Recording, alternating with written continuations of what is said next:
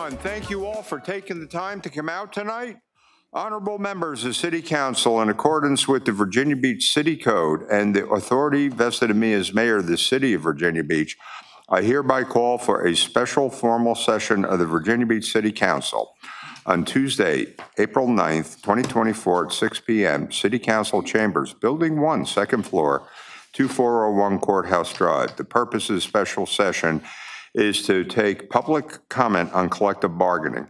If you wish to make comments during the meeting and participate virtually, follow the two-step process below. Register at the WebEx that has been provided and register at the city clerk's office by calling 757-385-4303 prior to 5 o'clock on Tuesday, April 9, 2024. This special session will be broadcast on cable TV and also on Facebook Live. Citizens are encouraged to submit their comments to City Council prior to special forum by email at citycouncil@vbgov.com. Sincerely, Bobby Dyer. Okay, Council Member Worth is on vacation, and Mrs. Henley just arrived. Okay, okay, thank you. We're ready for the first speaker. The first speaker is Diana Howard. After Ms. Howard is Patricia Thebert.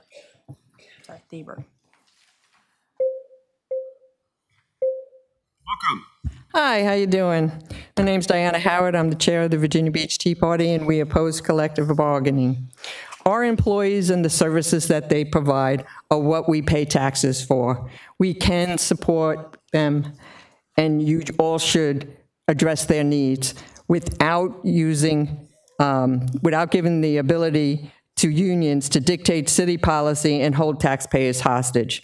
What problem is collective bargaining going to solve that city council and the city manager cannot solve without it? While acquiring a new payroll system may be a one-time expense, the human resource personnel needed to administer them are not. Neither are the contract negotiators, lawyers, or labor relation administrator aboard. Collective bargaining is adversarial at its core. You don't just sit down and negotiate a contract. In between, there are grievances, charges, labor disputes. Right now, in Prince William County, the teachers' union filed charges against the school board. In Florida, they're being sued for eliminating automatic payroll deductions. Think you're going to have control over your budget during a downturn in the economy? In 2011, Miami thought that. They declared a financial crisis, changing their union contracts. The police union sued them, saying they had not done their due diligence. They hadn't fired non-union employees, raised taxes, or put in street cameras. Their Supreme Court agreed with them. In 2008, Valerio, California, after 2 years of trying to negotiate with their union during a downturn in their economy, filed bankruptcy. In New York, when we couldn't make payroll, unions held out for the federal government to bail them out because of a clause in their contract called an evergreen clause. In New York, it's called the Triborough Amendment. It basically says that a union contract doesn't expire until a new one is done. During COVID, in Cincinnati, where our city manager is from, during COVID, they had to lay off 1,700 employees. We didn't have to lay off anybody. So if we had union contracts during COVID, we probably would have had to do the same thing. Even though striking is not allowed, unions in other localities are threatening to walk out over what's in their ordinances. They're talking about working the rule, doing work slowdowns, calling in sick. It's not about customer service. The union didn't care about the patients in nursing home where I worked as a nurse's aide when they went out on strike and I became a scab. You know, by the way, that's the person that walks across union lines to do the job. So, and did the teachers care about, you know, the children, the customer, when they kept schools closed almost 2 years? Thank you, appreciate it. Just say no.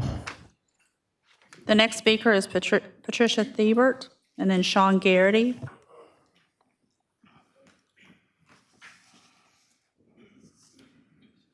Good evening. Good evening. Hold on one second. I need to get the spectacles. Okay. Good evening, Mayor and City Council. I am Patricia Thiebert. I am a Behavior Specialist 1 in the Human Services Department. I have worked for the city for 15 and a half years. What does collective bargaining mean to city workers and to myself? It means that we have a voice in the policies that matter to city workers and the people that we serve. City workers know what they need and what policies will help keep them safe and the individuals that we serve, such as summer heat guidelines. We don't have them.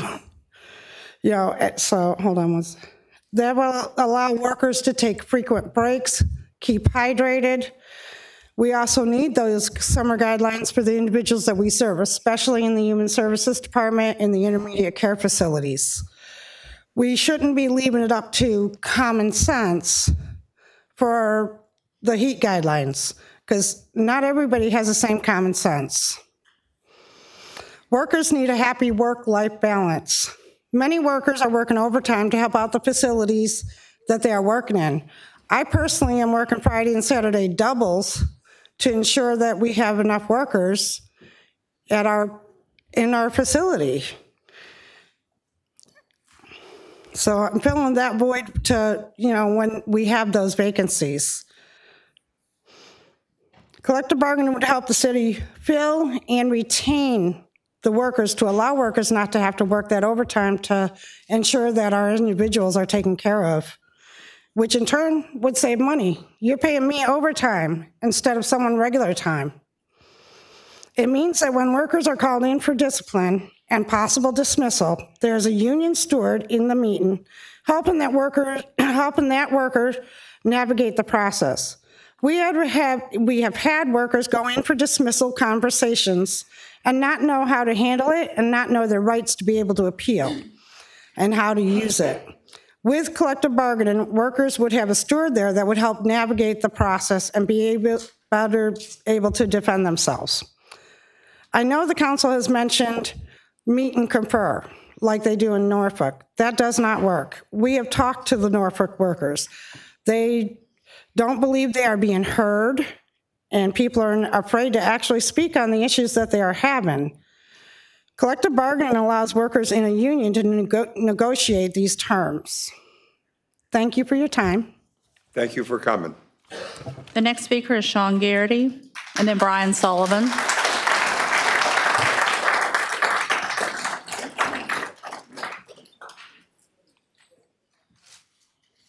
Good evening. Good evening. My name is Sean Garrity. I'm a 33-year resident of Virginia Beach. I'm also the executive director of the National Right to Work Committee. I'm here to speak in opposition to any attempt to impose government monopoly, union monopoly bargaining on workers and taxpayers. It's just plain wrong for workers to be forced under a union monopoly control as a condition of working in public service. Under exclusive representation, which is better termed monopoly bargaining, individual workers lose the ability to choose their own representation. And this is a right that even convicted criminals retain. The fact is, government union monopoly bargaining gives public employee union bosses a second bite of the apple that's completely unique amongst all stakeholders. They not only can lobby an election year like everyone else, but under this bill, union bosses can legally bind the government in contracts. Now think about that. Union officials will negotiate contracts at the table with the same politicians they helped to elect. And all this away from public scrutiny and without any input from taxpayers. That is a major conflict of interest. And because labor unions are largely political organizations spending upward of $2 billion in last federal elections and are expected to spend even more this coming election, allowing for public sector monopoly bargaining only incentivizes union officials to become even more involved in local elections. Of course, union officials here will say that council members can always reject a union negotiated contract. Now, that's true. However, how likely is it for a city council member to vote against a union contract if the member sees their political futures tied directly to a union election activity and dark money?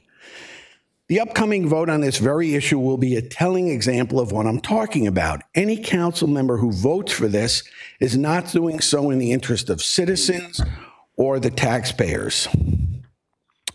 Some years ago, the Heritage Foundation found that public sector monopoly bargaining cost the average family of four as much as $3,000 per year in states that have passed it, all for all government workers. Closer to home, despite having a smaller population than Virginia Beach, Loudoun County estimates it will cost $3.3 million per year in additional staff just to implement union monopoly bargaining for its school system.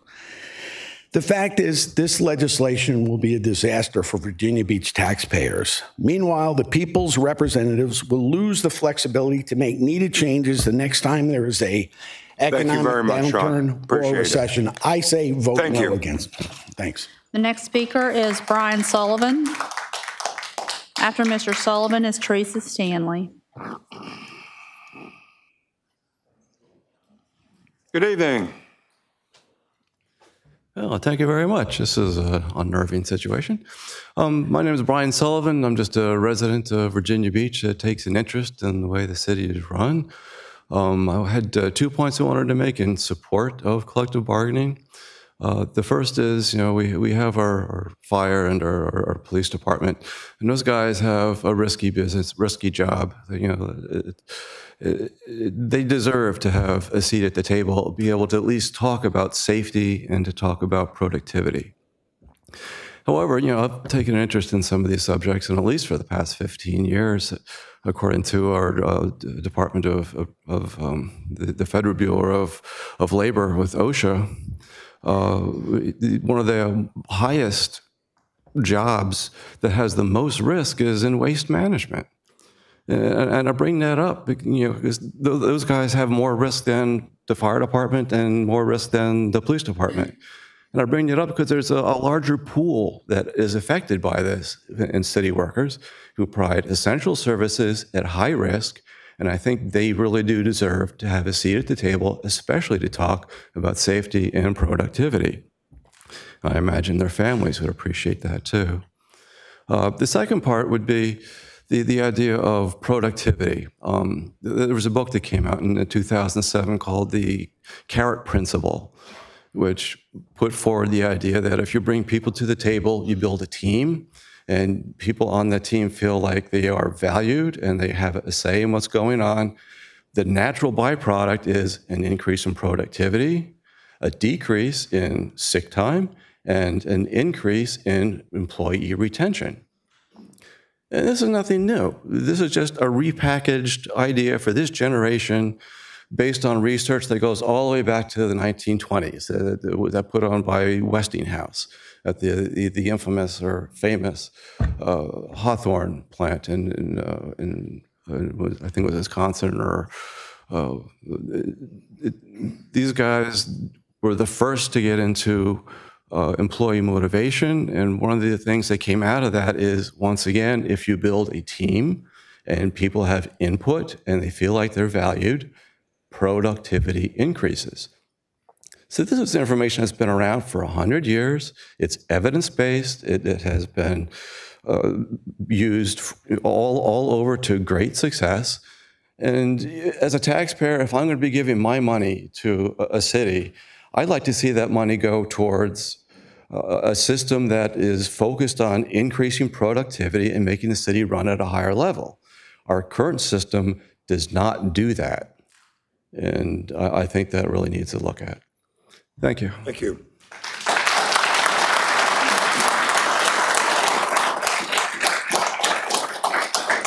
The next speaker is Teresa Stanley. Teresa Stanley. After Ms. Stanley is Scott Miller. Good evening. Good evening, Mayor Dyer and City Council. My name is Kay Flory. I'm speaking on behalf of Teresa Stanley, who's unable to be here. We are representing the Interfaith Alliance of the Beach, the Tidewater Sowers of Justice, and its dismantling racism.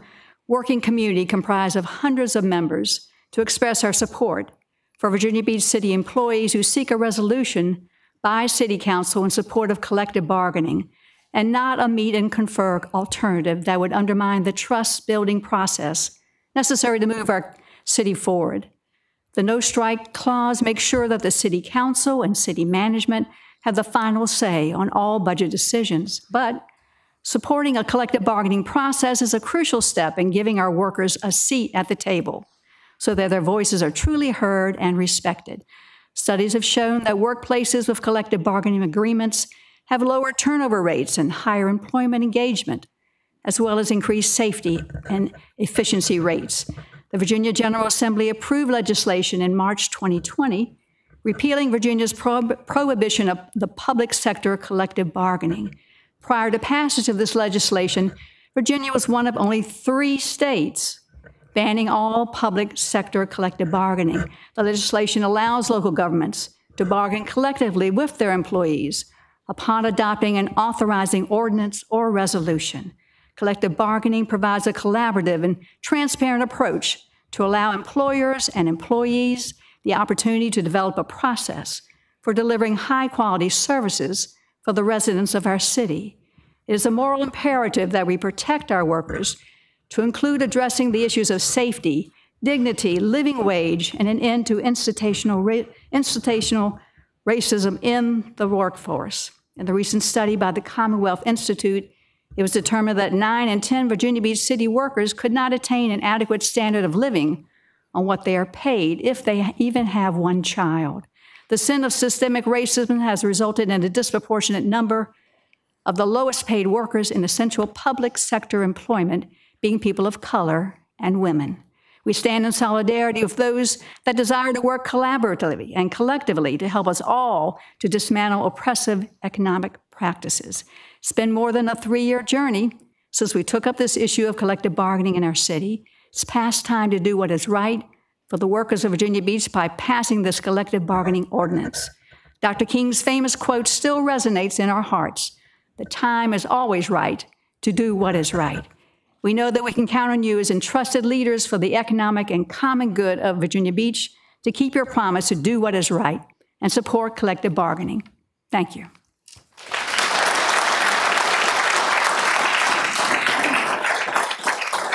The next speaker is Scott Miller.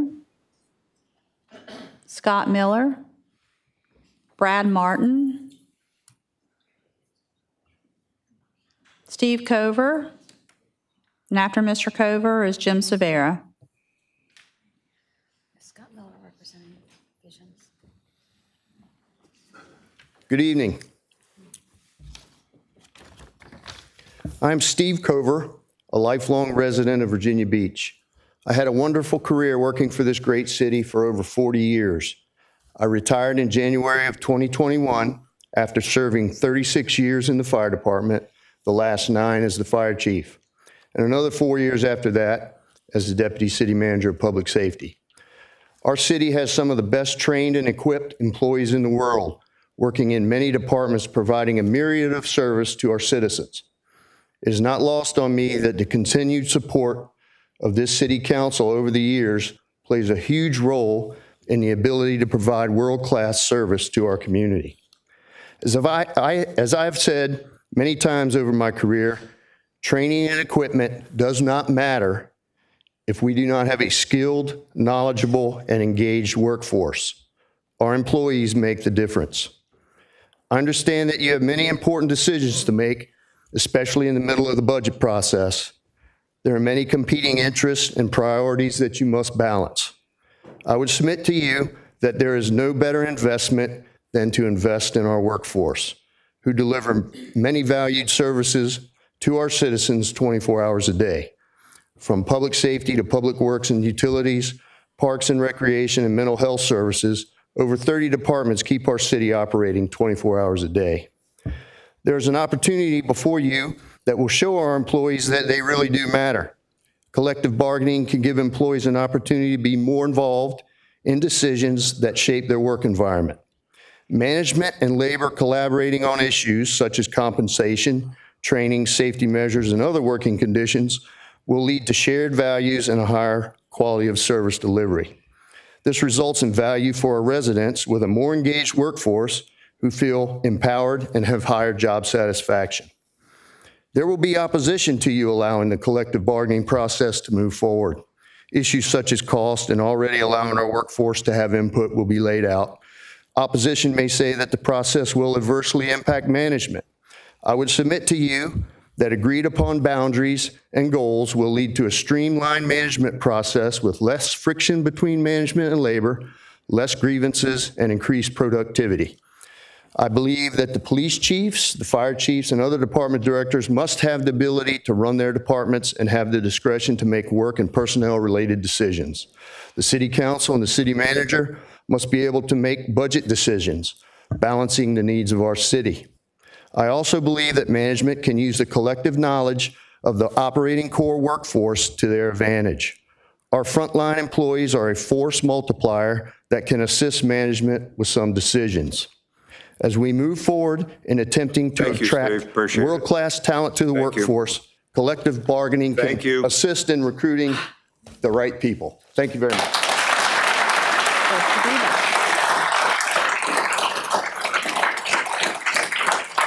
The next speaker is Jim Cervera. After Mr. Cervera is Ashley Cooper. Members of council, good evening. I want you to know Steve Cover and I did not discuss what we were going to say prior to coming forward, but you're going to hear some of the same things that Steve spoke about. One thing that I wish to talk about when it comes to collective bargaining, if it's done the right way with management priorities, and I will talk about that in a minute, is that it gives the employee an intrinsic value to come to work. That is, I'm part of the system. I made some decisions to be part of this system. And you know, I'm very pro public safety. Quite obviously, you know what I did my entire life.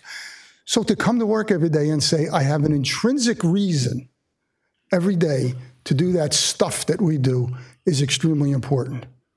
But I wish to also say that if we are going to look at public safety, and I think we should, then we also need to look at the rest of the city workforce. You know, I joke. I turned on my water spigot today, water came out.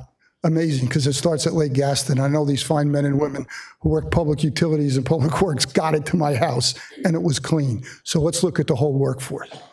However, we do need to write into maybe code what management rights should be and how they should be taken when it comes time to sit down and have those discussions for collective bargaining.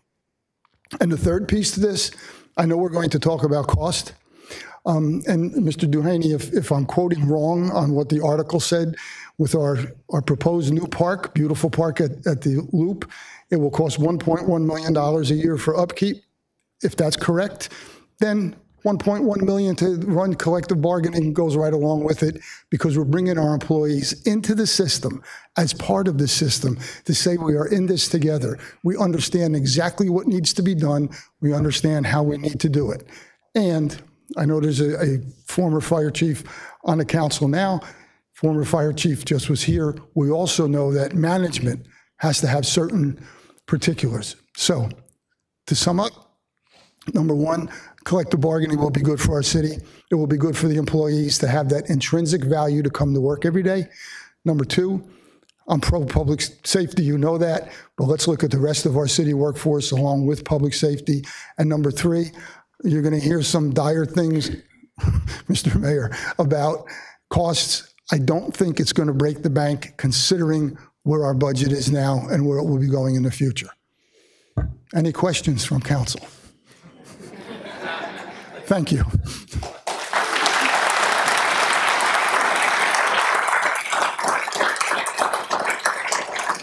The next speaker is Ashley Cooper. After Ms. Cooper is Jimmy Frost.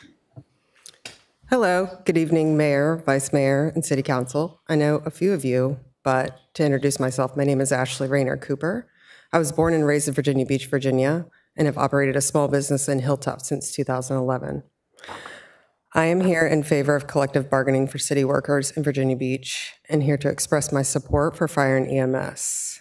In 2021, my mother's life was saved by fire and EMS in the middle of the night from a house fire that started in her bedroom. If it weren't for them responding quickly and rushing her to the hospital, she might not be here today. In your decision to vote on collective bargaining for city workers, consider what your life and what your family's life is worth to you. To me, it's priceless. I would not think twice about making our city workers a priority and supporting them as much as they help us. Please consider the safety of all taxpayers when voting. Thank you.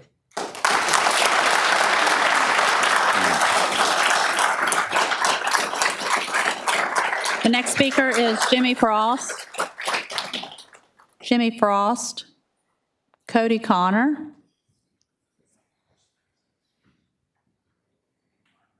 After Mr. Connor is Andy Ban.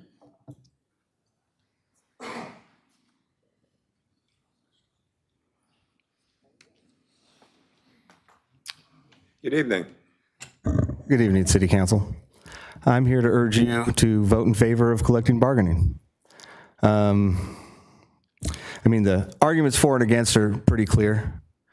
It's clear that it empowers workers, increases production, improves recruiting, retention, makes workers' lives better. And to be clear, we're talking about our city workers. We're talking about the people that keep our city running. Considering that, it's illegal for them to strike. So the only real arguments against it is you don't think the people that do the job should have a say, or the money, right? The money. I remember reading something about the estimates with $400,000 for new positions, at least another $500,000 in administrative other costs for the collective bargaining. Rounded up about $1 million a year. It's a big number for somebody like me. But for the city, isn't our proposed budget $1,445,000,000 and some change? Isn't 1 million of that like 0.069% or something? Seems like it should be pretty easy to make that number budget neutral. Not to mention, aren't we spending $1 million on the Jackalope Festival? I mean, that's great. I'm a big fan of skateboarding, and I plan on going. I think it's going to be fun. But if I remember correctly, didn't we lose money on that? Wasn't our ROI like 47 cents on the dollar? We can afford to do that, but we can't afford to give a seat at the table to the people that keep our streets clean, keep the clean water coming in, the bad water going out. We can do a skateboard festival for a weekend, but we can't afford to put money on improving the lives of the people at the other end of the 911 call, to put the fire out, to save your lives, the people you depend on in your most dire moments. We can't afford to invest in them, but I bet you'll expect them to be at the Jackalope Festival, keeping everything clean, keeping everybody safe. Vote for collective bargaining. It's the right thing to do for the people that take care of us. Thank you.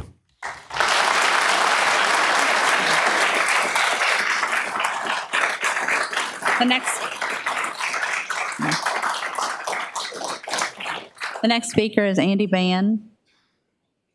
Kat Porterfield. Ms. Porterfield. And after Ms. Porterfield is Noel Garrow.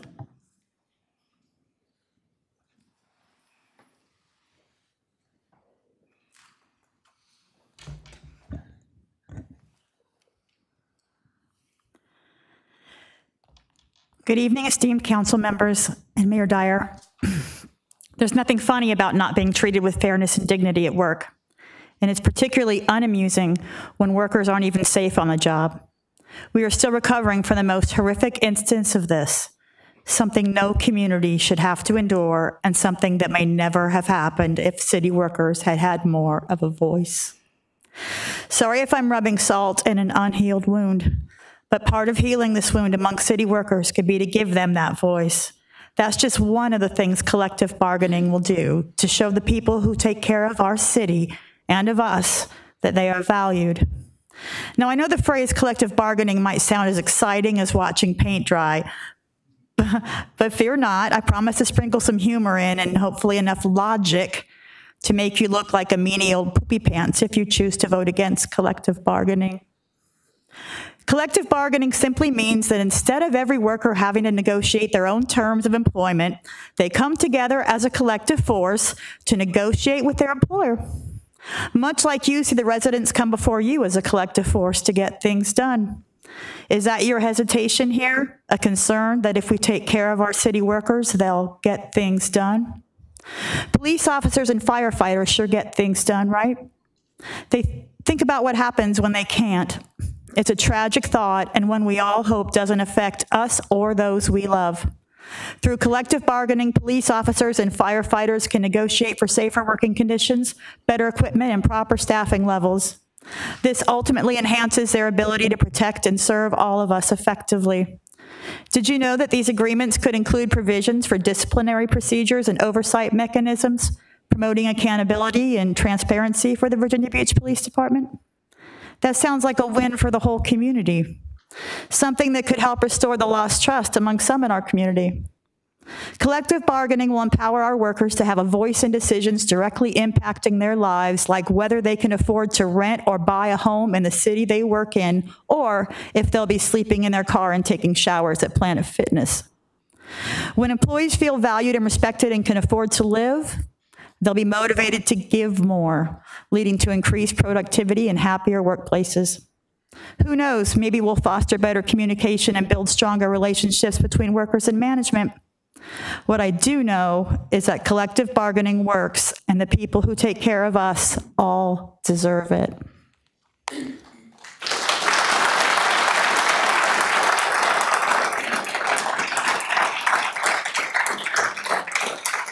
The next speaker is Noel Garrow, and then Mike Callan. Council members, city manager, mayor, thank you for having us here. My name is Noel Garrow. I'm currently the vice president of Virginia Beach Professional Fire EMS, Local 2924. I'm a 12-year employee of the City of Virginia Beach Fire Department, and I'm also a 26-year resident of the City of Virginia Beach. Collective bargaining will increase the safety of not only the public, but for the first responders who are tasked with providing service to the city. A 2021 academic study found that states with expanded collective bargaining rights for firefighters had fewer firefighter fatalities. Not only are there fewer firefighter fatalities, there are also fewer civilian fatalities as well. A Cornell University study of public sector collective bargaining found that cooperation results in improvements in both the delivery of public services and the quality of a work-life balance. Pair those two together, this means that collective bargaining can make the workplace safer for us and the community of which we serve. But let's be honest here. Collective bargaining just can't be summed up in a couple of quick, nice, cool facts, right? The reality of collective bargaining is it gives workers a real voice, a seat at the table, where decisions that affect our working conditions and ability to do our jobs are actually occurring.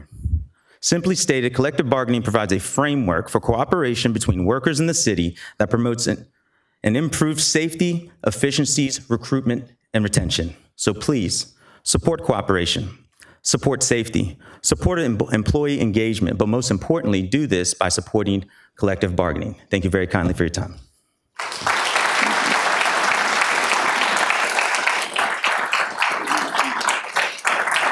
The next speaker is Mike Callan. After Mr. Callan is Marie Dottino.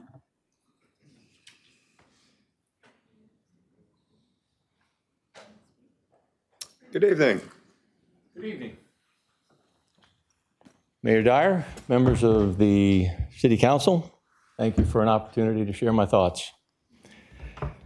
I have been on a fact-finding mission for a while, and one of the steps in the process that took place was to attend the collective bargaining community meeting on March 14th that was hosted by Council Member Sabrina Wooten for the purpose of informing the public. And my purpose in showing up was to merely listen and learn. I have continued that process, and I'd like to share some of what I've learned along the way.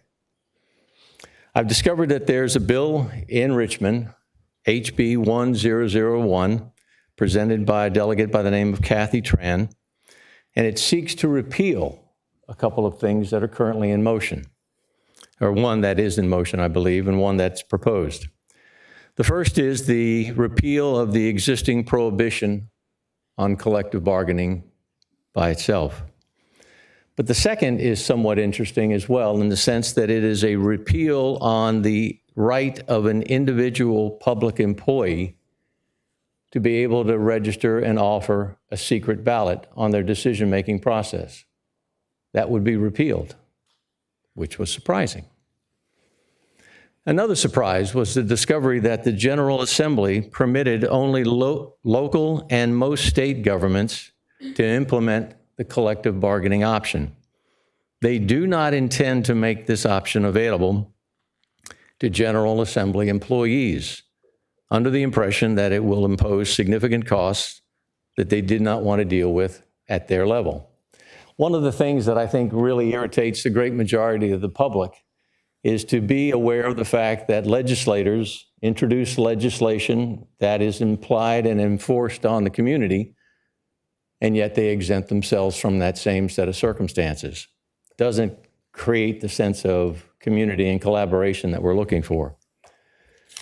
Another discovery was the fact that there are examples of these discussions leading in other localities that include the following. In Prince William County, teachers are demanding a 17% pay raise.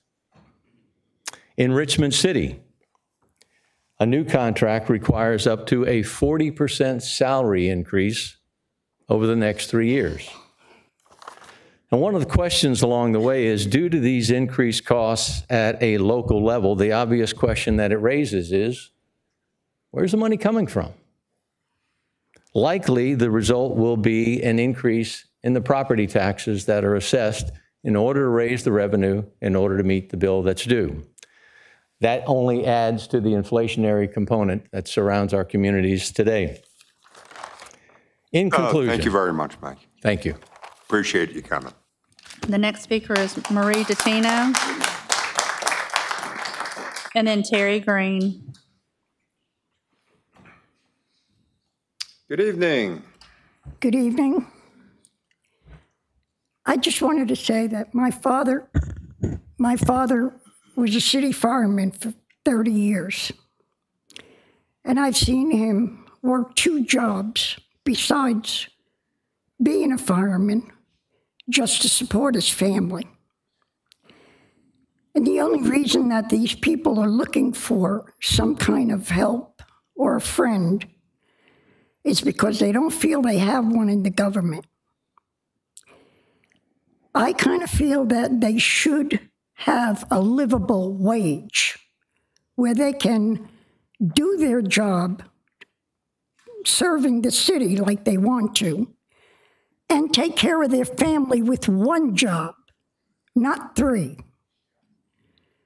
When a father has to be gone from the house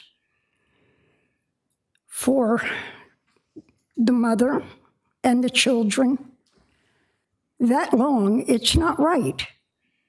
And we lost a lot of time with my father that I wish we had back. If you could just think and imagine if they weren't here for your family, what would you do? Thank you.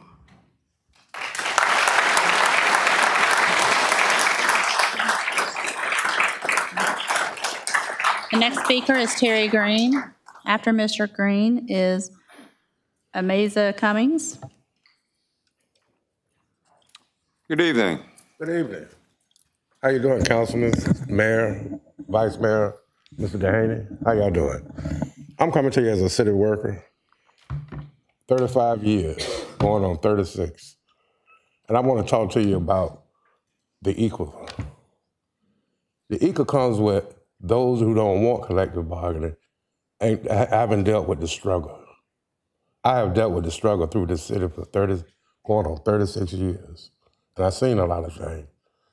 And I know this is why we need collective bargaining. We got labor and trades, administration, professional, IT, police, and fire. There's a disparity in every last one of the departments. I'm not going to labor it.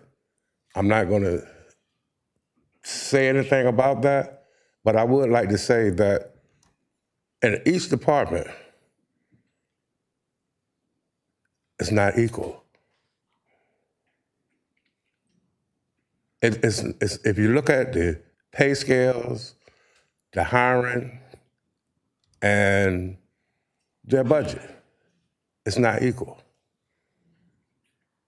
Now, when you talk about discrepancies, hiring tactics, where you can hire a family member that comes in and make more money than a person with a degree than a person that just been hired, not having a degree. Those are the disparities why we need collective bargaining. One example, we had a sick leave bank. I put 40 hours in there when I was 30 years old. They wiped away with it. Didn't tell us nothing. Oh, deal with it. I got a voice. I want to know where my leave went. That was my time. I put 40 hours in there. Nobody can tell me nothing. Maybe it's before my time up, somebody can tell me something. But this is the disparities that we are having. Management, some of them good, some of them not. It's not equal. But hoping today, with collective bargaining, we can level the playing field and let's have a voice. Because city workers, since I've been working here, we never had a voice. Never. And it's not having to do with the taxes or anything. It's us come talking to you all. Either it's yay or nay. It's all about what we can collaborate, come up with. It ain't got nothing to do with raising nobody's taxes, because this is city money. It's tax people paying money, but where are our tax money going? Well, you can invest in your people before you invest into an investor that's supposed to already have money. And straighten your people out. Now, thank you very much, sir. Appreciate it. The next speaker is Mr. Cummings. After Mr. Cummings is Eric Ellerby. Amaziah. Amaziah. I appreciate you. Thank you. Behold, how good and pleasant it is for brethren and sisters to dwell together in unity. Now, when I speak on that, I speak on the family. I speak, I got a speech prepared, but you know what? Prayed on it. I'm like a preacher sometimes, but I'm not a preacher because 3 minutes ain't gonna last enough time for a preacher to start talking. But as a family, we got to be able to take care of one another. I retired as a soldier, 28 years. And one sergeant major told me, he said, Master Cummings, you better make sure you take care of your soldiers, because if you don't take care of your soldiers ain't gonna take care of you. I used to wear a brown round. Some of you might know what a brown round is. You know what a brown round is, city manager? Yes, sir. That's a drill sword. You know what a brown round is? That's a drill sword. A drill sword, not a drill and stuck. That's two different things. Marine Corps. Now, let me get back on point here. Because I only got 3 minutes and I ain't a preacher. Leadership. Some of us in leadership positions, but don't know how to lead. You got to lead by example. You got to take care of your soldiers. I mean, as a soldier, we got to take care of your people. We're the people, the employee. Thank you, fire department. Thank you. Thank you, police department. Because the job that I do, I'm a water service inspector. And I deal with delinquent accounts. And I have the fortunate and unfortunate job to put a tag on your door and cut your water off because you ain't paid your bill. I need that guy to protect me because everybody's gonna come after me all kinds of ways. But I got a smile on my face because I'm an ambassador of the city. I'm gonna keep smiling, tell you what you do to get your water turned back on. That's my job. It could be stressful, but the person that I am, the job that I do it for you, the citizens. Somebody got to do it. Might as well be me. Communication. We got to be better communicators with one another. The lady spoke to on building 2. Where you at, lady? Where you at? Where you at? She still here? Spoke on building 2. That used to be my home. Lost some friends that day. We got to do better. We got to do better. Got to do better. Toxic work environment. Boy, I wasn't in NBC when I was in nuclear, biological, and chemical. Some of you might not know that. Toxic work environment. gotta know how to smile. Because if I smile and give you a good word, I don't even gotta know you. You can give it back. Thank you very much, sir. Appreciate it.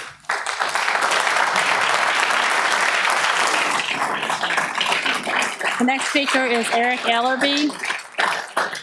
After Mr. Ellerby will be Teresa Savage. Good evening, good evening. My name is Eric Ellerby. I'm one of the city employees. I've been working for the city for 10 or 11 years now. I'm gonna keep it short, straight to the point. Retention. I heard the same story for years. Guys come in, 2 or 3 years, probably shorter. You think, you befriend them, think they're gonna stay there. As soon as you turn around, they're going out the door. Why? Because they say that the city of Virginia Beach, you can fill in the blank, ain't smack. Just gonna keep it real just like that. And what it is, because they saying that they're not getting paid enough. And I heard someone say that you spend more time with your family, you spend less time with your family than you do with your coworkers. That is true. Because out of 11 years, I'm pretty sure I spent a lot of time with my coworkers than I spent with my family. And a lot of them leave, they get their CDLs and they go somewhere else that's paying more. I've seen that it's always the same conversation every time, every day. And still to this day, the same conversation. If we go with collective bargaining, I believe the city will save hundreds or thousands of dollars or more per year in turnovers caused with collective bargaining. And as I said, I'm gonna keep it short and brief. Let me leave you with this. When you turn on your water, when you drive down the road, when you flush the toilet, when you call 911, when you call the fire department, who come out? We, the city. There's a movie that I remember back in the day, it's Ghostbusters. Who do y'all call? The city workers. God bless y'all.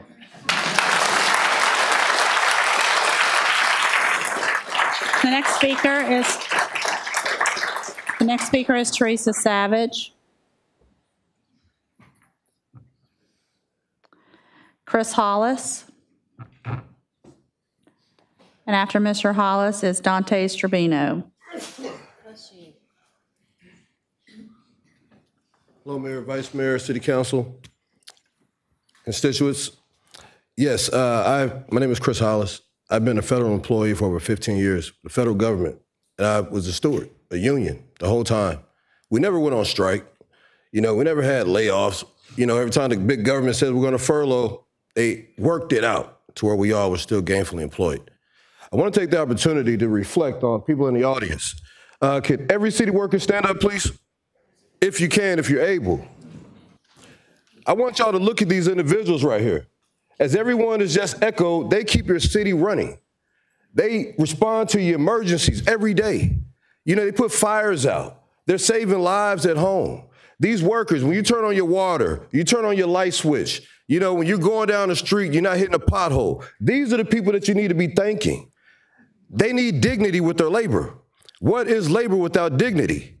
It's giving them the respect and the honor that they deserve, because they're going to continue to keep your precious city operating every day. And I'm blessed to be able to know almost each and every one of them and to work aside them to get things done. And it's your job. And this is a moment that y'all are standing in to where you're going to reflect one day on what did you do in this moment? What changes were made? Because time changes everything, and we know that. So it's either going to make the decisions for your constituents to honor them and to give them what they deserve, or kick the can down the road. But I think each and every one of you are in a position to be able to make sound decisions and to love and respect one another, especially your constituents out here that bust their tails every day, wake up faithfully every morning to get their job done. Nobody has to tell them to do their job. But when you're flushing their toilet, you turn on that water, you can call 911, you got somebody responding, they're doing their job. So let's do your job, our job together, and pass collective bargaining. They deserve it. Thank you. The next speaker is Dante Strabino. Dante Strabino. Jessica Casper. After Ms. Casper is Vernon Hawk.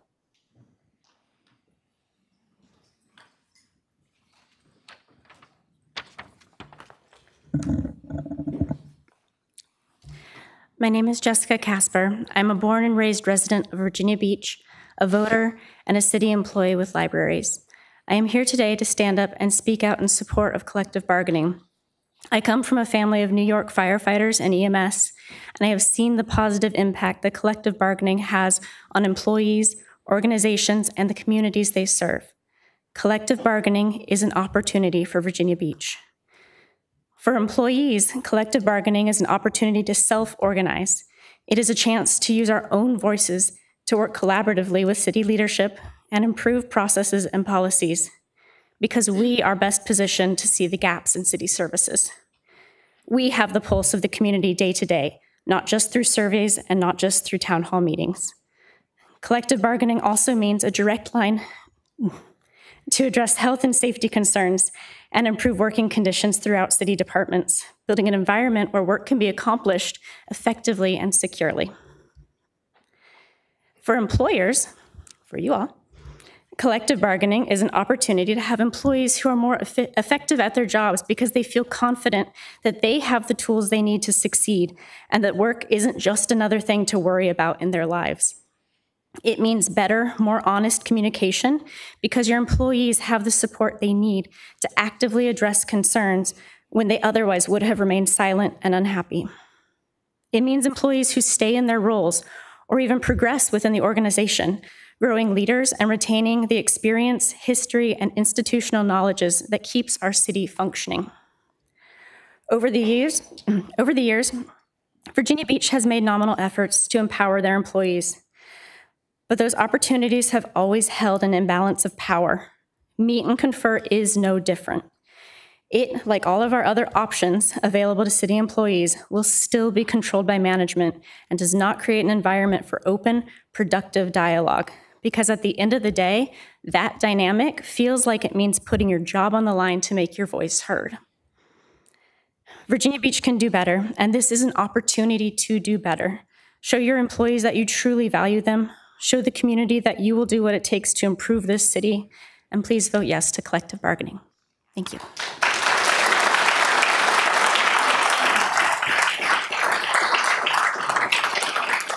The next speaker is Vernon Hawk. After Mr. Hawk is Mike Bisk.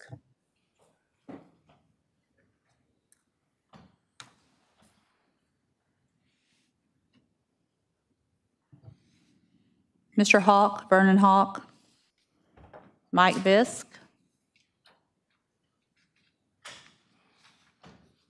And then after Mr. Bisk is Ellen Jaffe Gill.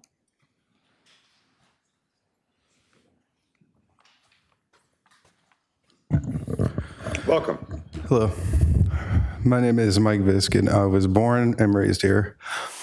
I am a tax-paying, working autistic person with CPTSD. I work in the private sector under a collectively bargained union contract. This contract protects me from being discriminated against because the government and law has failed to do so with lack of pro-worker legislation. And I support the right for city workers to collectively bargain. Just because a worker is a public employee doesn't change the fact that they produce essential labor for an employer. Firstly, allow me to ask a rhetorical question to address the assumption that labor unions are trying to control the city budget. Why would any collective of people be allowed to control the city budget? I'm assuming that there's someone who makes the final decisions on budget affairs. So I must ask, and I'm sure many in here are wondering as well, how exactly would a labor union be allowed to control the city budget? Aren't those decisions government officials make? The fact of the matter is that it seems to me as if collective bargaining already exists in the Virginia Beach government.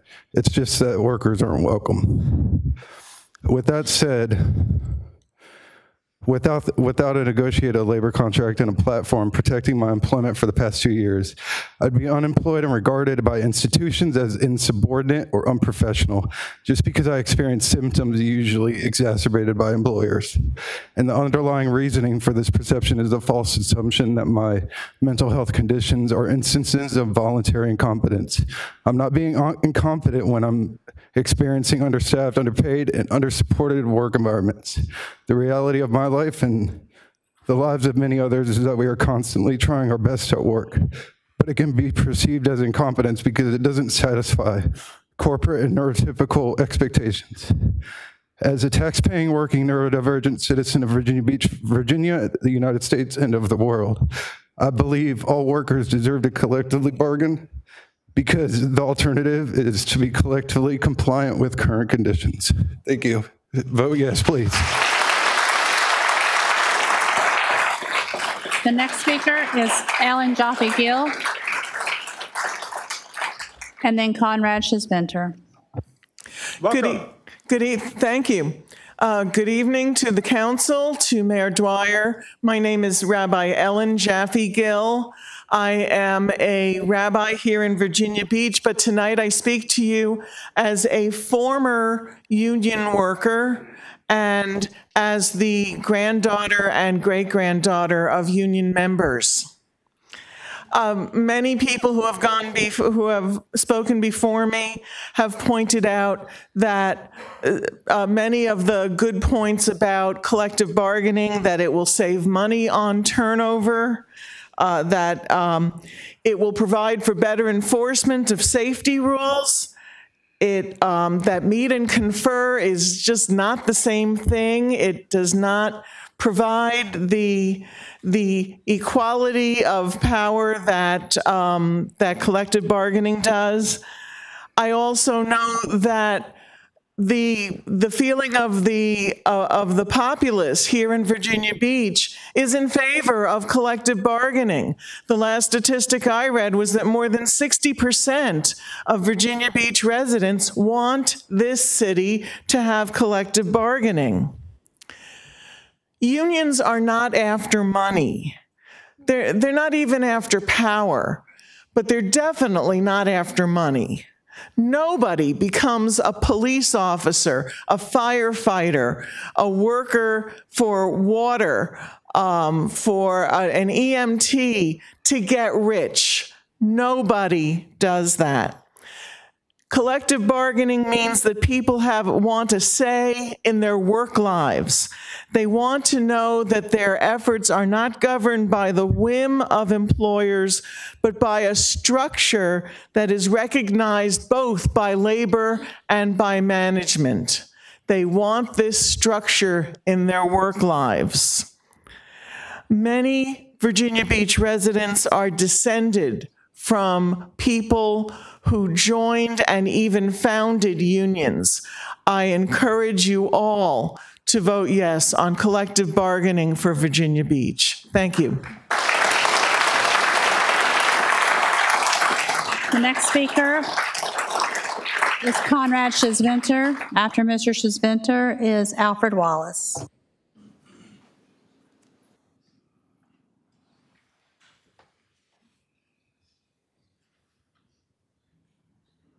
Good evening.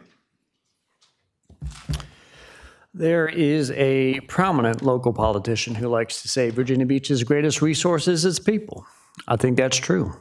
Though now we got to see that belief tested, and we'll see if that politician wants to give the people more resources to prosper. After all, over 5,000 workers in Virginia Beach are teachers and school staff. Those people serve 66,000 students. Now, that is a precious resource. Do you, council members, want to make a more perfect effort at support for our student resource?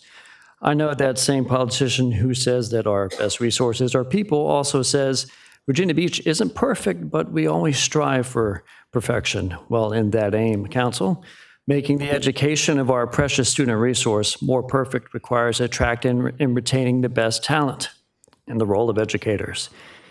Districts with the ability for the educators to collectively bargain retain the highest quality teachers, and that boost educational outcomes.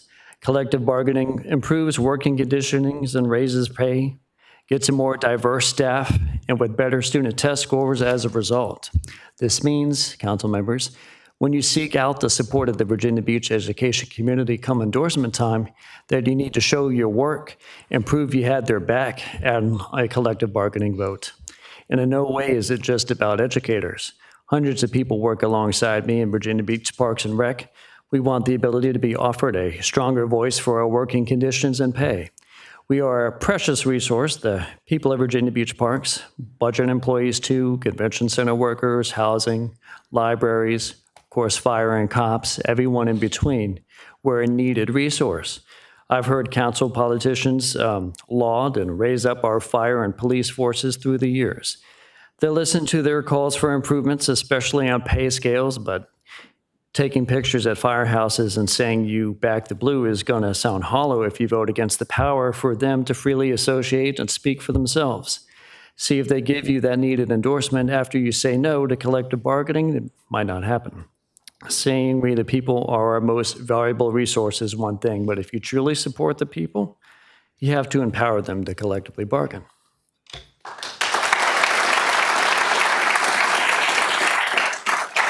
The next speaker is Al Wallace. After Mr. Wallace is Lisa Turner. Good evening. Good evening, Mayor Dwyer and members of council and city manager. I'm Al Wallace, and I live in Bayside District.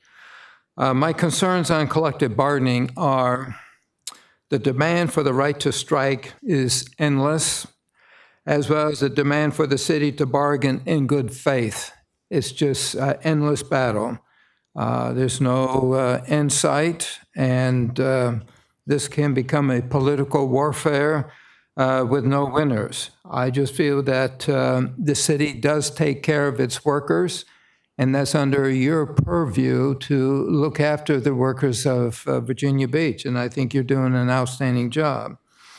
Unions can be disruptive and guaranteed increases in taxes.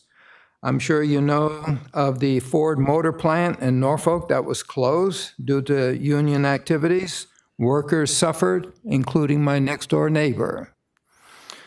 I pray the city does not enact collective bargaining, for I believe the city has been and will continue to provide the best payment services to the workers. Thank you for your time. The next speaker is Lisa Turner. After Ms. Turner is Laura Hughes. Good evening. Good evening. Good evening, members of council, mayor, city manager. My name is Lisa Turner, and I'm a resident of City Council District 9. District 9. And I was a member of the task force that you all convened. So thank you for that appointment. For those of you who didn't know, I was on that. From a personal perspective, I was once a card-carrying member of Teamsters Local 822. I worked my way through college at UPS. I was a shop steward, and I enjoyed that time. I learned a lot about union representation, as well as what it meant to make sure you were there for the employees in a hardworking work environment. I know from my many years in the workforce that collective bargaining contributes to a safer and more equitable workplace. As a taxpayer, it matters to me that our city workers are valued. I do not like the way we pay some of our lowest starting salaries to firefighters, teachers, utility workers, police in the Hampton Roads area. The very people keeping our property values high and the cost of living in check. I want our city employees to know that they have the resources they need to address their working conditions, and importantly, they can earn the wages and benefits necessary to afford living in Virginia Beach. It also matters to me that young people stay here in our community. Gen Z and millennials are the fastest growing and most diverse segment of our population. That cohort will be larger than baby boomers voting this November. That cohort will be the largest voting cohort this November. And they, as a generation, support unions and worker rights. I ask you to be advocates for the people who live here, who want our city to grow and thrive like the other communities that have passed collective bargaining in Virginia. Prince William, Alexandria, Charlottesville, Arlington, and even Portsmouth. We must show our residents and workers we believe in them and will support them as we move Virginia Beach forward. We can do better, and we must. Thank you.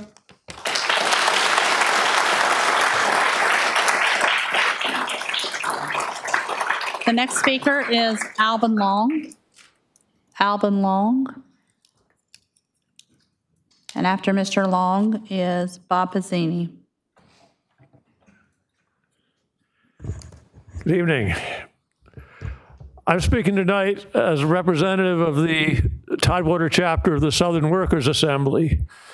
Southern Workers Assembly for the past decade and more has been organizing workers across the South, both to join unions and also organizing workers who are not able to get a union in their workplace to still figure out ways to fight for their rights. And in particular, we stress overcoming the legacy of racial discrimination and other forms of discrimination that have kept workers separated across the South. And that's one reason why we support collective bargaining wholeheartedly. And we're organizing in virtually every state in the South at the present, but with our organization, many of the founders and the prominent leaders were city workers and other government workers in North Carolina who took that initiative primarily because they were among the most downtrodden, overexploited workers in the South. And they recognized that the anti-union sentiments in the South, the laws against collective bargaining that have existed so long were part and parcel of the Jim Crow laws and the discrimination laws. They were put into effect by the same politicians at the same time as all those laws for the same purpose of keeping people divided and powerless in the South. And I want to say that I personally have an interest in collective bargaining here because a couple of decades ago I worked right here as a contractor for the city with the IT department here. I took the help calls at the help desk down in the basement of Building 2, and I also traveled around to all the offices, all the different areas of the city departments here, from the libraries to the fire departments and the recreation centers and all the various offices. And everywhere I went, I heard the same kind of horror stories from people working for this city about racial discrimination, about favoritism, about not being able to get paid enough to support their families. But the one thing that ran through all those conversations was the utter frustration and not feeling that anybody had any way to address those problems with the city, because the HR department was seen as just an arm of management. There was no alternative for people to address those issues except just to quit work and go find a better job, doing the same thing for more pay in the private sector. So this is why we support collective bargaining so wholeheartedly. Thank you. Thank you. The next speaker is Bob Pizzini. After Mr. Pizzini is Bruce Cameron. Hey, good evening. Good evening, Mr. Mayor, members of council. I believe I've met everybody on council. For everybody I haven't had the pleasure of meeting, my name is Bob Pizzini. I own and operate iFly Virginia Beach down at the oceanfront, indoor skydiving. Prior to that, I served in the U.S. Navy for 26 years, U.S. Navy Special Operations. And during my military career, I was a bomb tech, and I worked with municipal police departments and municipal fire departments. And by the way, you all in the yellow shirts have responded to my building down at the oceanfront probably 8 or 10 times over the last 10 years. Thank you very much. First class every single time. Not a single thing I can complain about in the way they handle their duties and responsibilities. But what I'm concerned about is leadership. I now own a private sector business with 40 employees. I understand what leadership requirements are in the military, and I would say that they're very similar in police, fire, and EMS. It is a directive type of leadership when you're on the scene, so to speak, or when you're responding. And it's an environment where lives are on the line, and everybody knows that when they take the job. leadership is critical in this environment. It's more, bless you, it's more critical in this environment than I would say in most others. Leadership, if we're at the point of negotiating collective bargaining, it tells me that there's been a failure in leadership thus far. And is collective bargaining going to address that failure in leadership? Or is this another layer of bureaucracy that disarms leaders who have responsibility and accountability? It's been my experience throughout my entire adult life that very good leaders produce high-performing teams. I certainly want my fire department to be high-performing. I want my water department and my sanitation workers to be high-performing, which they are. That is a function of leadership. Do we have to have collective bargaining to develop proper leadership within the city of Virginia Beach? I'll make one observation.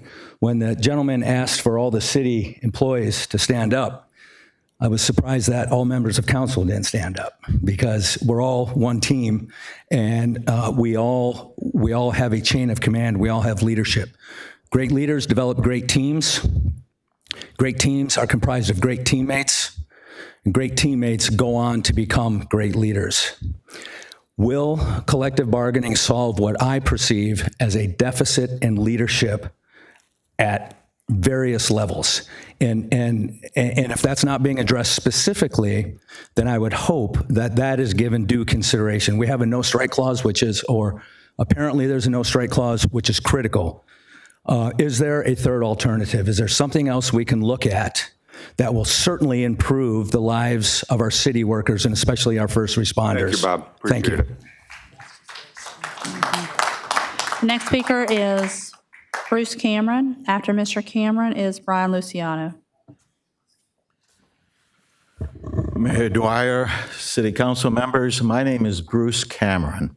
I'm the Reed Larson Professor of Labor Law at Regent University School of Law, and I'm closing in on 50 years of nationwide litigation arising out of collective bargaining. Now, I'm not speaking on behalf of Regent tonight, but I have been asked by the National Right to Work Committee to speak, and they have an office in this area in Virginia Beach. There are three reasons why I think collective bargaining is a bad idea for Virginia Beach. The first one is that collective bargaining is deeply unpopular with the general population. The most recent statistics from the Department of Labor indicate that 94% of employees in the private sector nationwide are not involved in collective bargaining. Only 6 are. The second reason why I believe that collective bargaining is a bad idea is that it's a bad idea for taxpayers. Most schools, municipalities, any organization that has a service as its goal generally has about 70% of its expenses connected with labor costs. What that means is that 70% of the taxpayer burden in Virginia Beach will be determined by closed-door collective bargaining between the union and representatives of the Virginia Beach. Now, obviously, you have the final say on what the contract will require, but I think it's very impractical to think that you're going to unwind all the hours that were spent in collective bargaining. You're not going to understand the compromises that were made. And so what is done without the taxpayers having any direct input will be what determines the amount of taxpayer funding for the city of Virginia Beach. Last, if you look at the idea of exclusive representation, what it means is it is the union and the union alone which gets to speak on behalf of employees with the city of Virginia Beach. That bars all other employees from being able to speak with their employer about their terms and conditions of employment. If you are an employee who does not believe in being a member of a labor union, if you do not believe in the union politics, that means you are totally barred from having a voice or a vote in your workplace conditions. And so for those three reasons, the collective bargaining nationwide in the private sector is deeply unpopular. Number two, it turns over 70% of the budget of the city to backdoor collective bargaining. And number three, Thank you very that much. it bars Appreciate members. it. Thank you. And the next speaker is Brian Luciano. After Mr. Luciano is Melissa Lucasen. Good evening. Good evening, Mr. Mayor, Council, Mr. Dehaney. Thank you for allowing me to speak with you today, and thank you for getting us to this point in the discussion.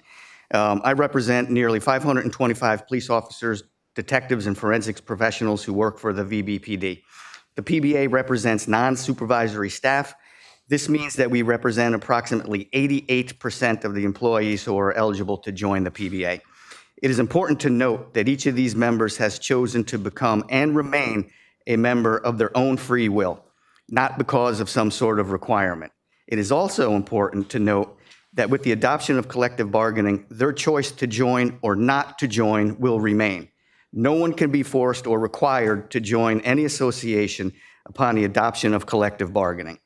I also want to reiterate, as we've heard several times, that strikes by public safety and all city employees are illegal, and that those employees who engage in such a tactic will forfeit their employment.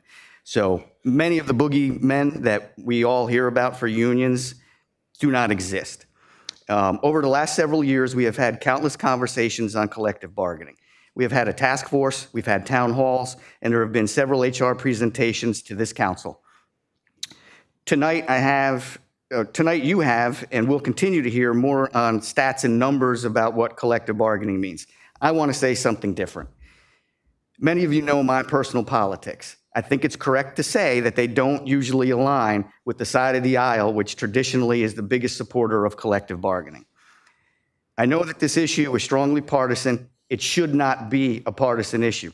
Giving police officers and workers a stronger voice with their employer equates to support, real support, not the type of support that gets slapped on a bumper sticker in the hopes of getting out of a speeding ticket when you get pulled over by a police officer. Am I wrong? This issue should reach across the aisle. I come to you tonight and ask that you put party politics aside, show support for law enforcement, the real support for law enforcement that each of you claim to have, and pass collective bargaining so we can sit down together and get to the very important work of bettering the lives and careers of not only our officers, but all of our city employees. And I'll leave you with this last thought and that theme. Ronald Reagan was president of his union for 7 terms. So, thank you.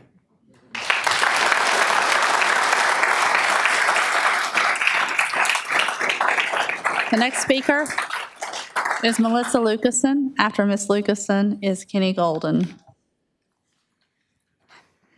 Good evening, Council. Well, I'm not going to say anything that hasn't already been said tonight, so I won't be long. I'm here tonight as a resident and business owner in Virginia Beach for 14 years.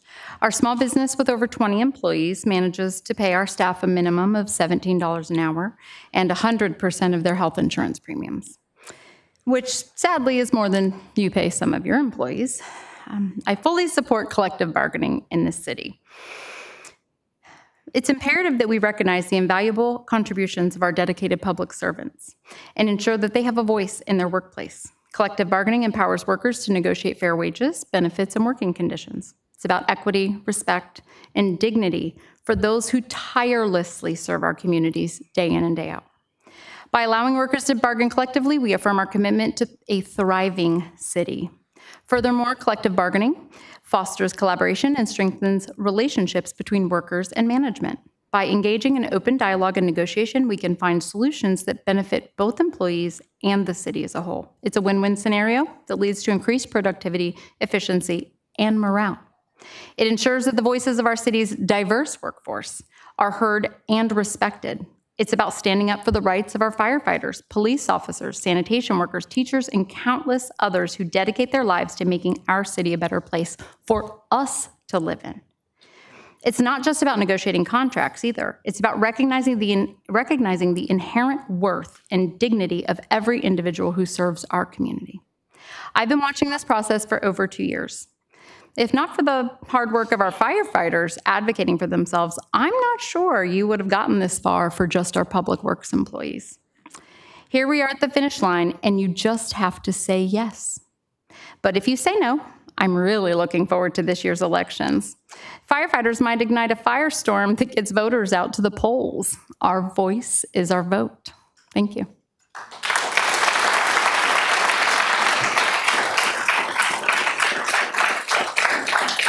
The next speaker is Kenny Golden. After Mr. Golden is John Murdo. Good evening. Good evening, Mayor Dyer, Vice Mayor Wilson, and members of City Council, friends all. My name is Kenny Golden. I live in the Kings Grant section on Little Neck. Francie and I have been here off and on since 1995. I served 31 years in the military as a pilot, and we flew some pretty doggone tough missions, and we even did rescues, and we even had some of our firefighters in different places that we put in the airplanes. So I know the hard work that our firefighters and our police officers do. As a matter of fact, as a member of the VFW, we go around every month to every precinct and take just little items for them to have in their ready rooms so that they can do a better job, and they can run out real quick and grab a snack that we put in there for them. So I appreciate what they do, and I believe their pay should be the very best in the state of Virginia, and I am a native Virginia. But I saw what collective bargaining did in Prince William, and I also saw what it did in San Diego, and it puts a barrier between you and these folks out here, a barrier that you're not going to penetrate. It's another layer of bureaucracy. And the rabbi talked about it's not about power and money, it's exactly about power and money. It's not about all the other things that we've talked about, because we have ways to take care of those. I'll be the first one, when you tell me you need a pay raise, to come up here and stand in front of you and ask for that pay raise.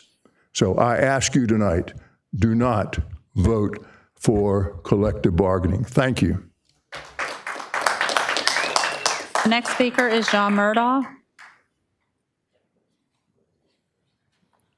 And then Andy Bann.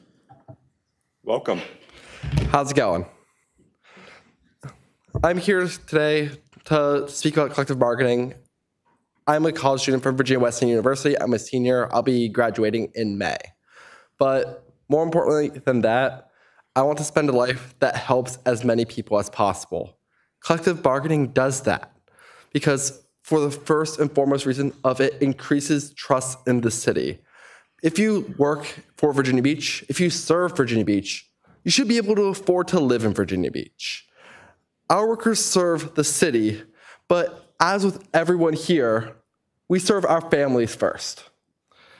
And we need to make sure that our people, our workers, are being well taken care of, and collective bargaining allows them to, if they have issues that they might not have the time or the energy to do it alone and go in front of city council to do that, they have someone who can represent them to bring these issues to city council and work out an amicable solution that works for both parties.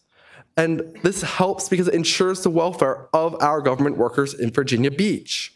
Because when we talk about the cost of collective bargaining and we look at the millions of dollars spent, I don't see that as an additional cost. I see underfunding that this will make whole through extra spending.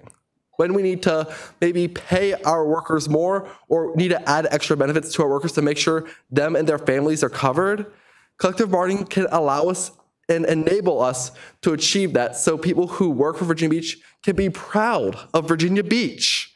We can ensure fairness for those who work in the city to make sure their lives are being well taken care of, and more importantly, that their families have a line to stay here for as long as they need to. And lastly, I just want to address the biggest concern when it comes to collective bargaining, strikes. I know it was previously mentioned that we have no strike clause, but when push comes to shove, that might not end up mattering when it comes to collective bargaining. And I don't think that's a reasonable fear to have. When it comes to strikes, that's an absolute last resort. If you work for our government, You want to see our government being well taken care of. You don't want to neglect it. And as a result of it, as long as both sides are negotiating in good faith with each other, which involves trust in the city council, as well as trust in the members who want to unionize and collectively bargain with city council, as long as you're trusting each other and you're acting in good faith, I don't see a problem here. Virginia Beach, simply put, is the largest city in the Commonwealth, just by pure population. When we can enact collective bargaining for Virginia Beach, we can make sure that we continue the work to make sure that Virginia Beach is the best city in the Commonwealth. Thank you.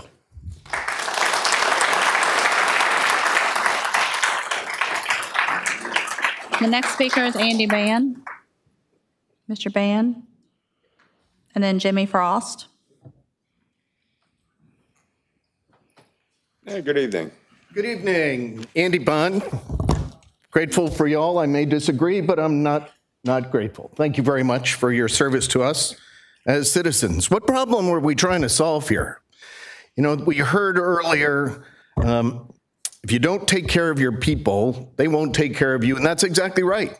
And so when you put a job offer in front of someone, they can decide for themselves whether or not they're being taken care of. They don't need somebody else to help them. I believe that. By its nature, the service of government is a monopoly. Issue 2. So if there's a monopoly and there's a strike, that's just not fair because there's no alternative. So that's not right. And the third point is, I appreciate all the yellow shirts that are here. My point before I got here, and you can read it here, the concentrated interest versus the diffused interest. Where are all of the moms and dads who are worried about education and that are worried about all the other things that they have to worry about in their lives? They're not here. That's the diffused interest. What we have here tonight demonstrated is the concentrated interest.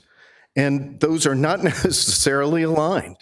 And that's why we employ you, to be able to be the reasonable people, to be able to say, okay, we have this many resources and we have this many issues, we have to resolve them all.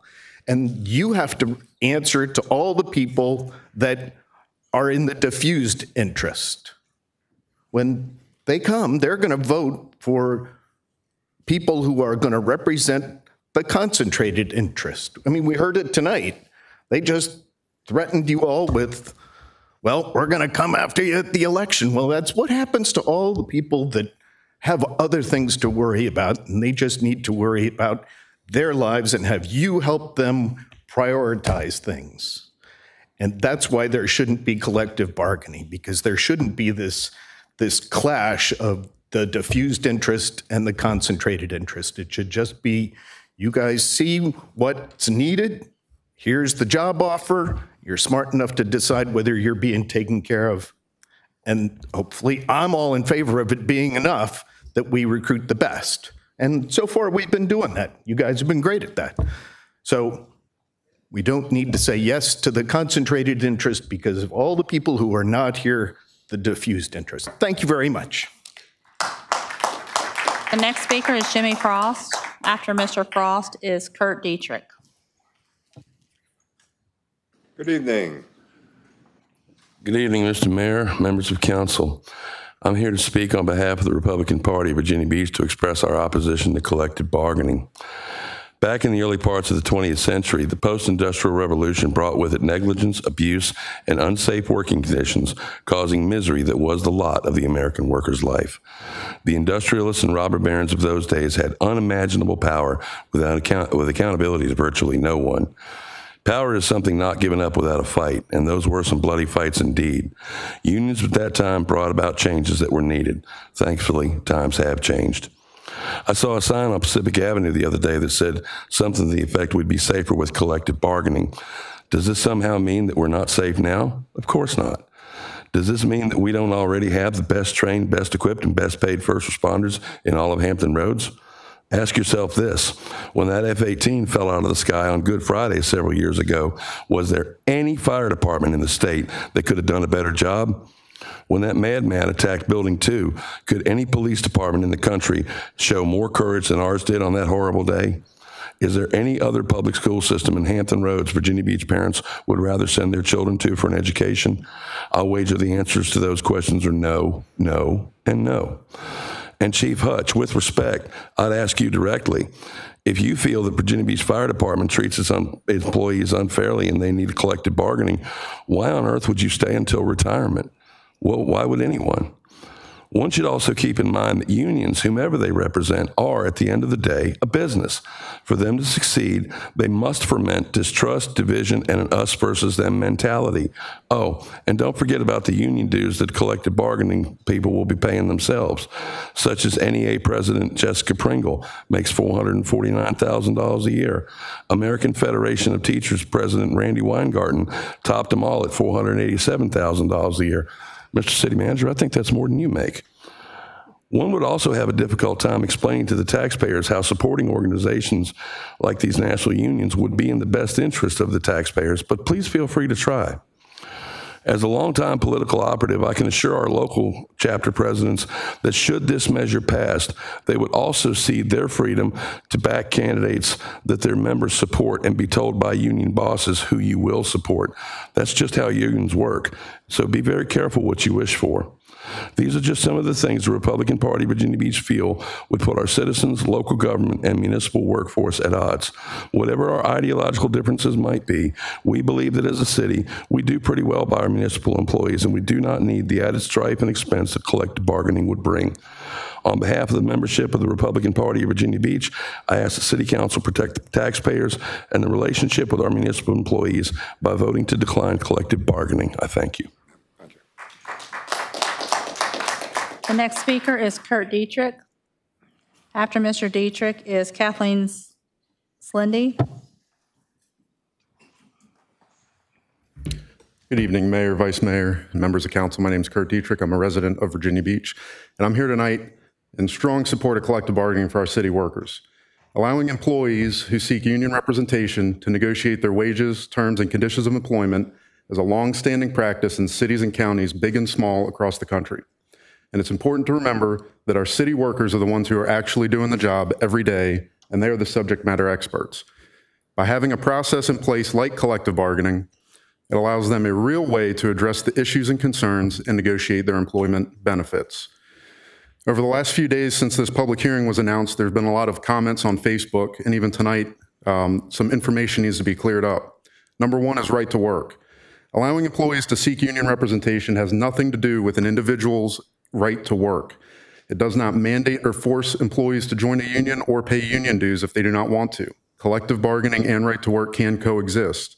But if a majority of employees in a unit, which it looks like we have here, wish to have union representation through a democratically elected process, they should be allowed to. Number two is strikes. It's in the state code already that any public employee who participates in a strike, sick out, work stoppage, work slowdown, forfeits their employment with their locality for a 12-month period. By passing and allowing your employees to collectively bargain, that does not change anything in the state strike code. And lastly is taxes. The state law is also very clear about taxes. All budgetary items rest with City Council. It costs $0 to allow employee unions and city management to sit down at a table and negotiate the terms and conditions, here's the key word, in good faith. Employee unions cannot force cities to create money that's not already there by way of taxes. So I would ask all members of City Council to stand with your city workers and support collective bargaining. Thank you.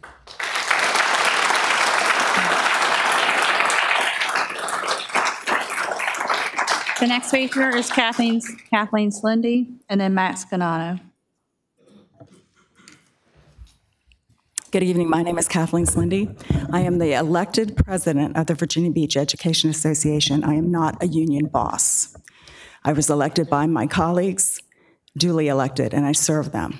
I am also a teacher, and I've been a resident and a voter in Virginia Beach for 27 years. I want to address some of the myths about collective bargaining. Number one, the right to work state. There can be no unions or collective bargaining. Actually, the United States Supreme Court's Janus decision in 2018 made all states right to work, which means individuals cannot be forced to join a union or pay union dues. So Florida, Texas, Mississippi, all right-to-work states with various forms of collective bargaining for their public employees. Florida even preserves this right in their state constitution. For me as an educator, collective bargaining is a standard labor practice. 45 states currently negotiate with educators. Myth number 2, specifically monopoly government bargaining, says it takes away employees' voice and that they must use the union to talk or negotiate with employers. Under this ordinance, employees can submit grievances without approval from the union. As for being able to negotiate their pay or working conditions, other than department heads, no individual city employee has that ability. It is absurd to suggest that they have a voice right now. With collective bargaining, they will actually get to vote on agreements made between the union and the city. Myth number 3, it's costly to administer. City staff estimated a cost of $899,000, mostly to hire 4 additional full-time employees. Mr. Dehaney has stated that the city could use existing employee vacancies instead of creating new positions, reducing that price significantly. The other large cost cited was for a new payroll system, which is needed with or without collective bargaining and is already funded. Mr. Dehaney has indicated that adjustments could be made to that system. They could be front-loaded and would not be a big deal. Myth 4, meet and confer can accomplish the same thing. Under meet and confer, the employer can unilaterally change or nullify what has been agreed upon, so employees have no reasonable assurance that negotiated agreements will be upheld. Myth 5, collective bargaining cuts taxpayers out of the process, forces tax increases. Not true. City builds the ordinance. It's a common practice to require a financial impact study of the tentative agreement with a public hearing before it's adopted.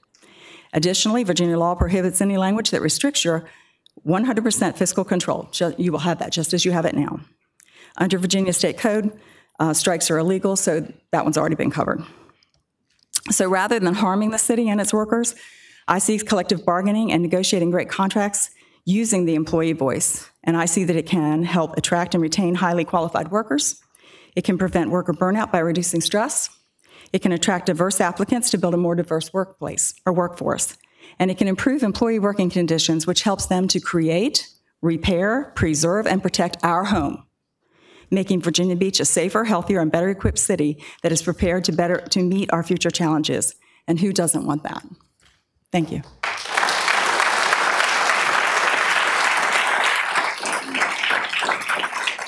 The next speaker is Max Ganano, and then Mayor will move to the WebEx speakers. Good evening, honorable members of City Council, and thank you for taking the time to have this special session. I would ask that everybody who came here tonight to support collective bargaining, please stand. My name is Max Ganano, and I am president of Virginia Beach Professional Fire and EMS, IFF Local 2924, representing 570 active city employees who are voluntary union members and do pay dues. I am asking you to support collective bargaining for your city employees. From our perspective, the choice is clear. Collective bargaining contributes to a safer workplace. A 2021 academic study found that states with expanded collective bargaining rights for firefighters had fewer firefighter fatalities. Another report from the U.S. Department of Labor identified union workplaces as having less traumatic injuries and fatalities and better health and safety practices. Also, collective bargaining enhances recruitment and retention. In this labor market and with other Virginia localities moving forward with collective bargaining, it is essential that we start this process. Of the 50 largest cities in the United States, Virginia Beach is one of only 5 that does not have collective bargaining with any of its employees, putting us in the bottom 10% for labor relations. And we are the largest locality in Virginia that has not authorized collective bargaining. When you collaborate with the people who do the work, it means a more efficient city and better services for residents. A Cornell University study of public sector collective bargaining found that cooperation results in improvements in both the delivery of public services and the quality of work life. For public safety, that means a safer city, which is best illustrated by the fact that civilian fire fatality rates are, on average, lower in states that provide these basic rights to firefighters and emergency medical workers. And another study in the American Journal of Public Health identified that collective bargaining contracts promote public health, which is a significant part of our job. I ask that you get past the misinformation and fear-mongering that has been injected in this conversation and concentrate on the facts. Why should the city authorize collective bargaining? Ever since Congress enacted the National Labor Relations Act in 1935, which gave collective bargaining rights to everyone in the private sector, with limited exception, every construction tradesperson that builds a fire station has the right to organize and collectively bargain with their employer. Every machinist that assembles our self-contained breathing apparatus that we wear into fires has the right to organize and bargain with their employer. And every factory worker that builds our fire trucks and our police vehicles have the right to organize and bargain with their employer. The people who don't are the firefighters that live in that fire station, that wear that self-contained breathing apparatus into fires and ride those fire trucks out in the community risking their lives, and you can change that. One last request is this. When you actually do take your vote on collective bargaining, remember how many stood in support and how few sat in opposition. Thank you.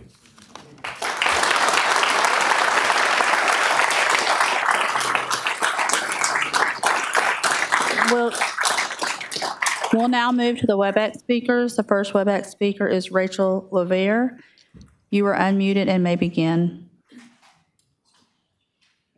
Manager, thank you for allowing me the opportunity to speak today. My name is Rachel Lavier. I am a divorced mother of 3 little girls who hopefully you don't hear playing in the background. I'm also an employee of the City of Virginia Beach, a citizen of District 10, a voter, and a taxpayer of Virginia Beach. I'm trying desperately to afford to continue to live in the city that I proudly work for, but the cost of living in Virginia Beach is high and is quickly rising even higher. Many people my age are unable to afford to purchase a house or pay rents in our city. The Virginia Beach public school system provides a superior education in the Hampton Roads area, and I want my children to be able to benefit from the education system of the city I proudly work for. I am constantly concerned I will not be able to continue to provide for my children this opportunity for much longer. I also want the amazing people who work for our Virginia Beach public schools to have the ability to collectively bargain if they so choose, to assist them in continuing to provide an amazing education for my children while being supported, safe, and adequately compensated. Collective bargaining will allow the potential for my fellow city workers to negotiate as a collective for salary increases, benefits, improved working conditions, and other factors that will assist myself and many of my fellow coworkers to continue to live in the city we proudly work for and survive the rising costs of the Hampton Roads area. Individual negotiation using meet and confer will not provide the type of opportunities for negotiation that collective bargaining offers. Even if our existing system did provide the ability to negotiate our employment details directly with the city, the ability for the city to individually negotiate with all 7,500 of us and more would be an impossible feat, and disparities are bound to occur. This is just one of the many reasons we need City Council to approve a collective bargaining ordinance. I've heard a considerable amount of discussion on the financial implications of collective bargaining to taxpayers of the City of Virginia Beach. However, the city has multiple options at their disposal to alleviate many of these financial concerns, and all budgetary items rest with City Council. For instance, Council could potentially explore the possibility of using funds currently allocated to vacant positions in order to fund the new FTEs that are anticipated to be required when implementing the collective bargaining ordinance. The anticipated cost of programming the new HR and payroll systems to account for the collective bargaining requirements right now will be far less than needing to adjust the system at a later date after the new system has already been implemented. I believe this fact was even stated by City Manager Duhaney in the meeting several months ago. The tools to cut the cost of collective bargaining are at the disposal of the members of City Council to alleviate those concerns. Esteemed council members, I implore you to approve the collective bargaining ordinance and allow the workers of the City of Virginia Beach to have a seat at the bargaining table. I hope that our esteemed council members will consider the needs of myself and all of my fellow city workers when they vote to support a collective bargaining ordinance in Virginia Beach. Thank you.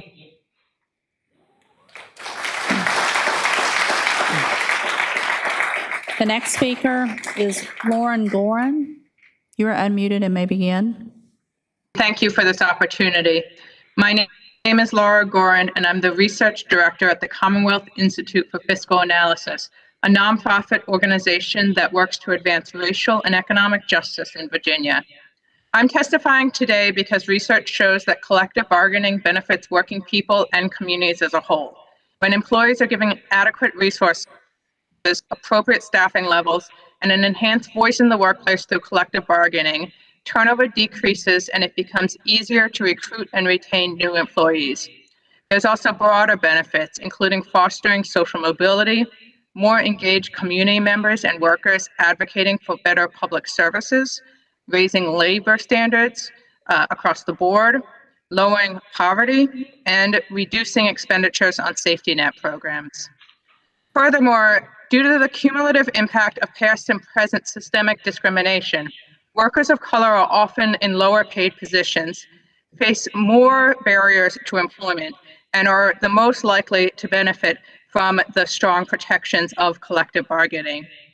The fair and clear standards provided by unionization particularly help Black and Latino workers in both the public and private sector, according to recent research by the Economic Policy Institute. And because women are more likely than men to work in the public sector, strong collective bargaining rights can help address the broader problem of gender pay disparities. Working people coming together to advance workplace policies and public policies that improve their communities and their own lives have been critical in expanding access to economic opportunity around the world. And it's also a fundamental human right. Thank you for your time and consideration of the benefits of a strong collective bargaining ordinance that recognizes the rights of all city employees. The next speaker is Gretchen Hill. Ms. Hill, you are unmuted and may begin. And Hill with the Hampton Roads Chamber, representing over 1,200 businesses and 6,000 members in the area, many of which are located in the city of Virginia Beach. The Hampton Roads Chamber opposes the legislation in 2021 when the General Assembly created this option for localities and their individual departments to establish collective bargaining agreements. The opposition at the time was based on the impact to services and increase to taxes that would be realized as a result of collective bargaining. In a year where City Council is focused on lowering real estate tax rates because you've heard that this is what your constituents want, supporting an action like this could result in these taxes being raised again in the near future to meet the demands of the new contracts created under collective bargaining. While there is one group currently applying for collective bargaining status, other departments will begin to ask for this if it's approved, expanding the cost even further to the city. This eventually would take time and resources away from regular city business, as well as likely result in tax increases to meet the demands of the agreements. City management knows what the departments need, and they do not need a third party intervening in the process. I appreciate your time today, and thank you very much. The next speaker is Robert Dean. Mr. Dean, you're unmuted and may begin. On behalf of the Tidewater Liberty Partners, my service in the Marine Corps, my years in corporate America, and service to my community of Virginia Beach has exposed me to what it means to be an American. Never in all of my 83 years did I ever think the word ashamed would rise up and hit me in the face, but it has with this movement to unionize our city workforce. I feel so sorry for the beach taxpayers who have no idea the millions of new taxes that will have to be raised to start up and maintain the human resource personnel that will have to be hired. And this initiative is being pushed through by the quasi-union bosses who will be looking for a sweet union salary deal. I say to those city employees who are so disgusted with their jobs and working conditions to simply quit. And where will they find a job in any of the surrounding cities that have better working conditions than Virginia Beach? They won't. And for the new hires, why did you join the city's workforce if it was such a horrible job? One of the highest paid and best working jobs in the city in working in the fire department. If it wasn't, there would be on-man empty trucks in the fire station. And throwing in the false claims about working condition also makes me feel ashamed and disappointed. Disappointed that the city manager isn't able to manage our city. That simply is a false statement. And for the public's information, there are firefighters making six figures. City council members, you are sitting around the dais representing all the people in Virginia Beach, all the families struggling to make their mortgage or rent payments, paying their health care payments, and without any city subsidies, trying to put food on their tables and paying their children's dental bills. And if any of you are supporting this slap in the face to our status as a right-to-work state, please speak up and tell the tens of thousands of beach families you represent exactly how many millions of their tax dollars you're going to throw away every year on this great American con job. Selfish can be described as the unions focus less on salary and working conditions, but rather maximizing the number of members for the dues they'll collect to pay the union bosses six-figure salaries. And have you ever heard of any of these union supporters talk about increased productivity or better job performance? And you won't. Allow collective bargaining foot in the door, and the unions will control not only the city manager, but they'll also control the council members. In closing, have any of you on council asked Centera Health Systems or Steel Corporation why they don't have unions? Virginia has honored its right to work laws since 1947, and we have to maintain that. Unions have no place in Virginia, none whatsoever. Collective bargaining and unions are only going to destroy Virginia's right to work and destroy our high manufacturing standards, overhaul workplace productivity, and they're going to destroy our lower tax burdens. We cannot afford unions. We cannot afford collective bargaining. Thank you. The last speaker is Georgia Allen. I understand Ms. Allen is not online. Mayor, that is all the speakers. Okay, thank you all very much for coming and participating. We are adjourned.